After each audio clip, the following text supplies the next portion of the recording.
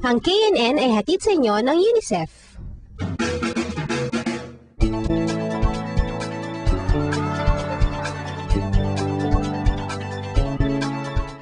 Ang bango-bango. Ang wow! Bulaklak! Mukhang meron lang sigat at Canada. O baka naman pinitas mo lang yan sa mga hardin dito sa New Era. Hindi, no? Meron nagbigay sa kanas to dyan ganito kasi nalaman niya naman hindi ako sa bulaklak. Hindi ka pa sa bulaklak? Oo, no? Dapat pumunta ka dun sa Kadayawan Festival ng Davao kasi hindi lang isang tumpok ang makikita mo dun, kundi mga float na mga bulaklak. Ganyan! Kaya sana nakita ko. Huwag ka mag-alala. Pahuli ang lahat dahil captured on camera ng mga KNN reporters. Kaya mabuti pa, panoorin natin ang ulat ng Davao Bureau tungkol sa Kadayawan Festival.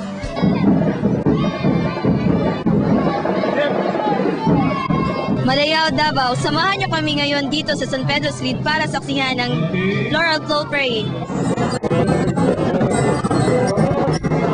Subay, sulay sa buhing kabilin o sa wikang Ingles, try and fly the living heritage. Ito ang tema ng Kadayawan sa taong ito.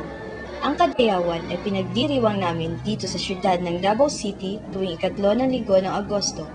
Galing sa salitang katutubo na madayaw o mabuti. Ito ay isang Thanksgiving festival para pasalamatan ang puong may kapal para sa kabutihan at biyaya na natamo ng mga Davaoenos sa nagdaang taon.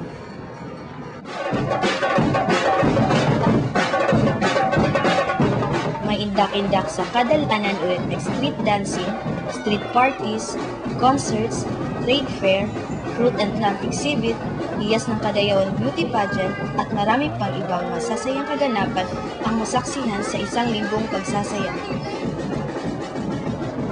been fantastic. I've just come down from Manila for the weekend and it's been amazing. The people are so friendly, there's just fantastic colours and sounds and dancing and food.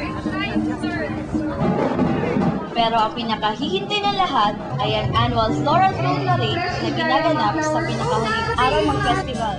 This was, I think, introduced way back in 1995 to point out the beautiful bounty of Davao City and Mindanao. Primarily also to focus on the flower industry, which was at a time booming and until now existing. So to showcase the floral industry. And of course, this is patterned after the Pasadena parade of roses, but here's a parade of flowers, a parade of vegetation. How did this event reflect the year's theme, Subay Sulay sa Dalang Kabilin? Practically, when you look at what is being displayed in the floats are the flowers, the plants, and the fruits, and even the vegetables of Davao City. Ang bawat float sa bagdaan ito ay may sariling pakulo. May float na may mananayaw at mayroon namang may sariling banda. Ang ipipiling best large float, best small float ay mananalo ng cash prizes.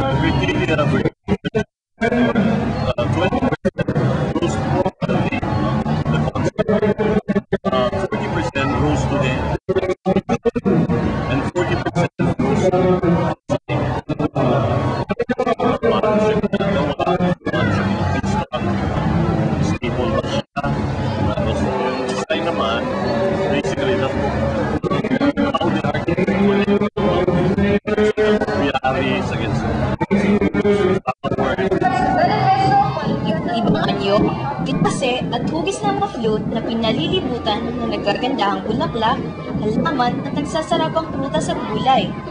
Uy, kakaiba ang float ng Volkswagen Beetle Club. First entry namin nung float parade was araw ng Davao. We came up with the Julian Bag, which really signifies Davao City. Ngayon, as you could see, everything is made of fresh flowers, fresh fruits. Nakasignify dyan yung Davao River. Kaya makikita nyo may free-flowing water dyan sa float namin. It's made of rambutan, bananas, and vegetables. So basically yun ang float namin ngayon. Everything is fresh. Pinaghirapan talaga ang mga float. Kaya naman, hangan-hanga ang mga nanonood ng parada. The floats are so amazing, especially some entries that was not here the other time na ngayon nag-join. Everything else is really fantastic. It's nice. Kahit kahit mainit, pupunta pa rin ako dito dahil magaganda ang mga floor. Sa church category, ang first prize ay napunta sa NCCC Mall, second prize naman ang Joking. Nakuha naman ng SM ang pangatlong pwesto. Para sa kategory ng small floats, nagwagi ang PD para sa first prize. Pangalawa naman ang Dorian float ng Small Orchid at pangatlo ang float ng RDL. Dahil sa kagandahan ng mga nilikha at sinali sa floral float parade, lalo naging matingkad ang Kadayawan Festival ngayong taon. Isa na naman itong dahilan para tawagin ang Kadayawan ng Festival World Festivals.